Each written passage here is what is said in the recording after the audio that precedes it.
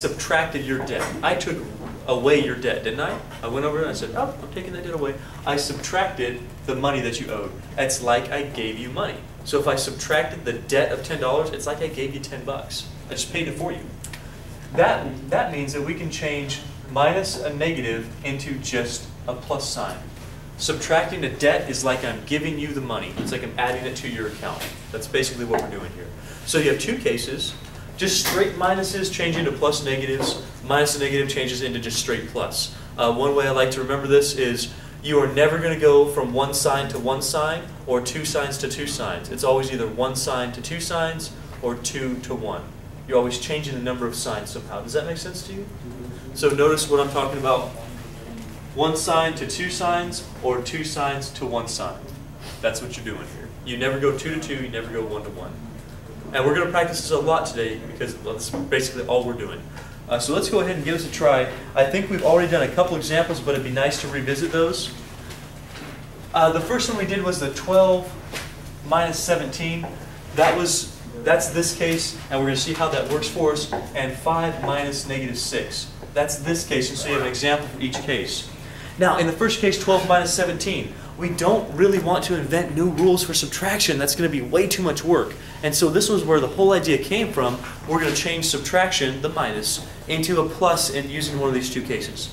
So, since it falls under here, I know instead of 12 minus 17, what I can write is change this one sign into two signs. The only thing we have to do is make it 12 instead of minus. I know that's equivalent to adding the negative version or the opposite of that number. That's this. That's this thing right here.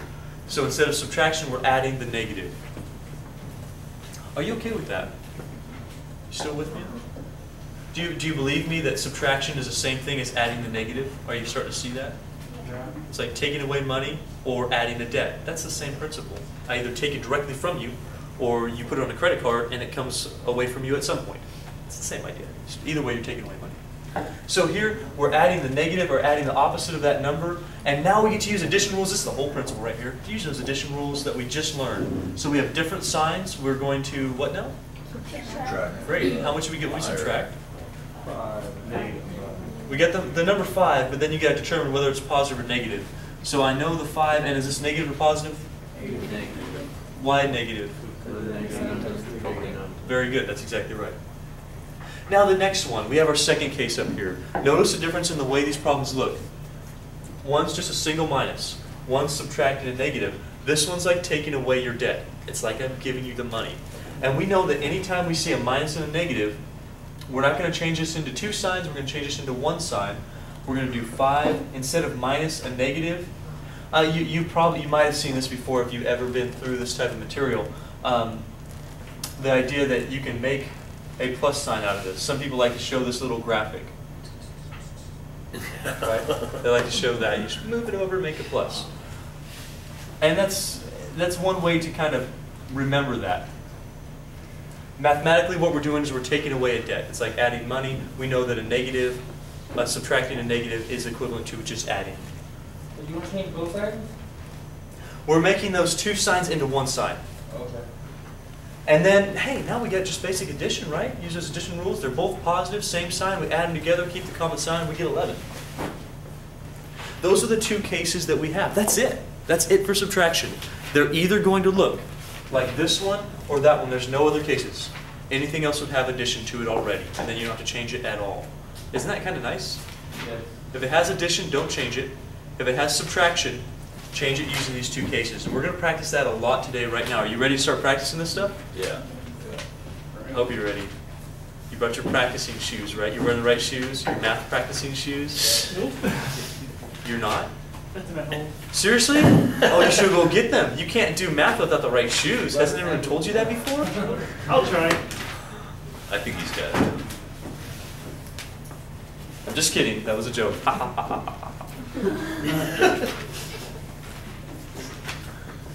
Okay, let's keep going on this stuff here.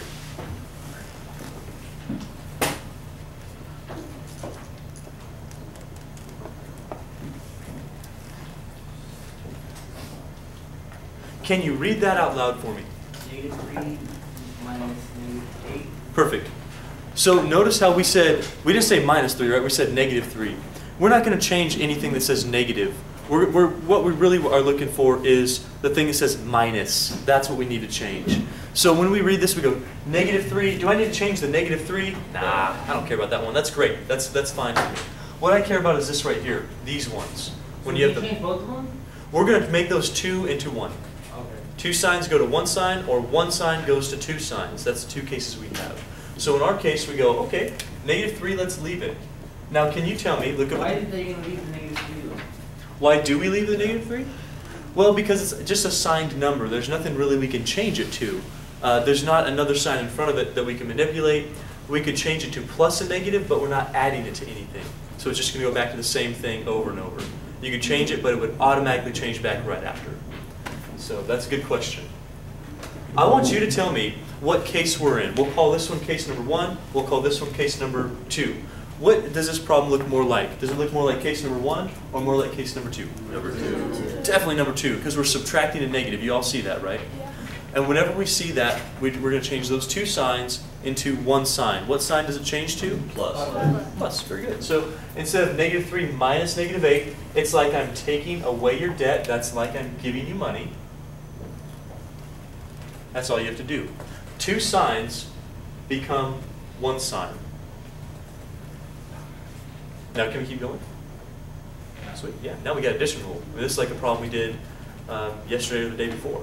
We've been working on this for a couple days now. So we've got addition rule. These are different signs. We will, Subtract. great, keep the sign of the, okay. So when we do this, how much are we going to get? 5. I don't remember that. That's it, we're done.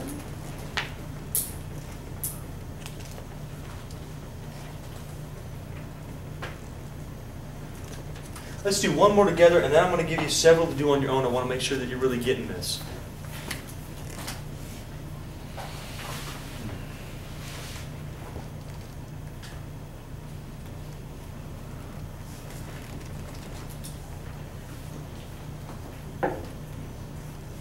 So we're going to read this in our head. We're going to kind of think about it. If you read this in your head right now, it should say -7 minus 2. Is that what it's saying in your head right now? Yeah. Are we going to change the negative?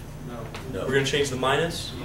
Yeah, anytime you say minus, you have to change that to use. Basically, anytime there's the same signs together, you're going to change it, or? Anytime you have a minus and a negative together, you won't ever have a positive and a positive together. That's not going to happen. Okay, but anytime you have a minus and a negative, you're going to change that. Anytime you hear the word minus, you're going to change that somehow. So here where we say -7 minus 2, right there in your head should say, oh, that's a minus. I need to change that in order to use the addition rules. Yeah? No? Okay.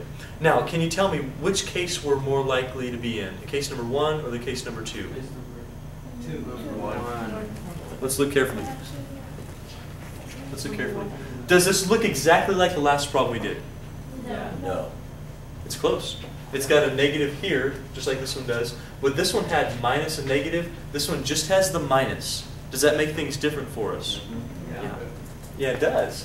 Here we had minus and negative. We made that a plus. Here we have just a minus. We make it a plus, a negative. So in our case, are we going to change -7? The answer is no. We're not going to change that one. But we are going to change that minus. Now, we just talked about this, but you can't just change it to a plus. That doesn't work. You can't just change minuses to pluses. It either takes two signs to make one sign, or out of one sign, you make it into two signs. Does that make sense to you? Plus, yeah, you also need a negative there. Are you seeing what I mean about changing two signs to one sign or one sign to two signs? Why are you making a negative? Because if you did this, to answer this question, is this the same?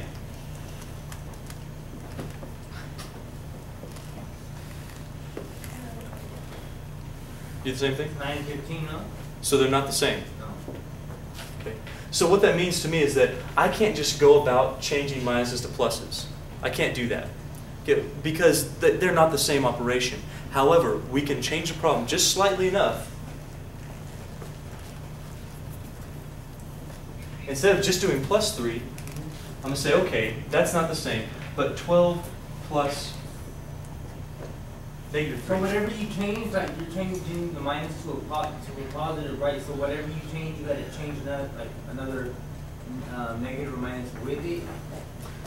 When you're changing the minus, you're changing it to a plus. But in order to do that, you have to make the second number negative. That's what I'm saying. Yeah, you've got to do that. Here it's a little different story. I don't want you to confuse them and have the same case here. Here you do have two signs. It's a minus and negative. You are going to change that to a single plus. That's the difference. Stay with the two things that he showed you, the two examples at the beginning, where he's going 1 to 2 and 2 to 1. That's the key. That's what we're really going off of. I mean, we know that the fundamentals, they do work. If you try to do it this way and just change one sign to one sign, you're going to get 9 and 15. That's not going to work. You have to get 9 and have the same thing when you're doing the addition rule. It's got to be the same, otherwise this process doesn't work for you. Did that make sense to you back there? Kind of. Okay, good. And we'll practice a lot more, so keep with it.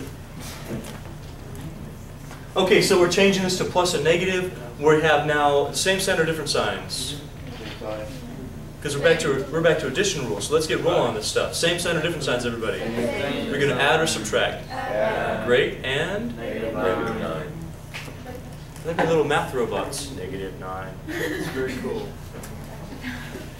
Now go wash my car. No? Anybody? Extra credit? Sure, extra credit. I'll give you 1,000,000 points right now. I got 2 cars. They both need washing. How big? Big and little. Yeah, the little one's easy. Big I one's got a son. He'll be good. I'll send him over. Sure, yeah. Go ahead and sell out your son. That's fine. Whatever. He's helping me with this. Okay, I'm going to give you several examples. I want you to work through these on your own. Remember, you're going to be changing every time you see a minus, you're changing it into a plus using these two cases. If you have a minus by itself, I hope you're listening, I hope you're not zoning out right now. If you have a minus by itself, you're changing it to plus and negative. If you have minus and negative, you're changing it to just a plus. Remember, one sign becomes two signs, or two signs become one sign. That's your key. So let's go ahead and, with that in mind, do these problems.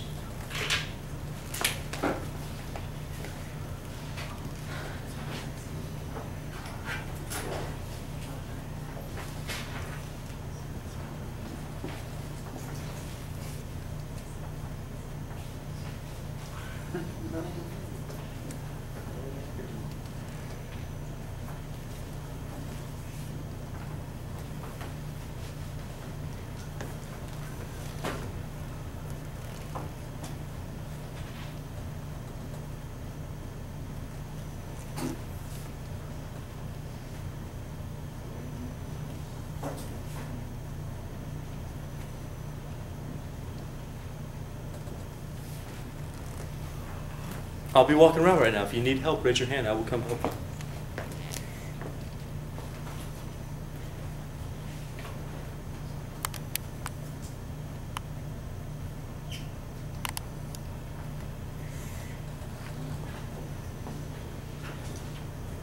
So we're working through, we're going to change any minuses using those two rules that we just found out.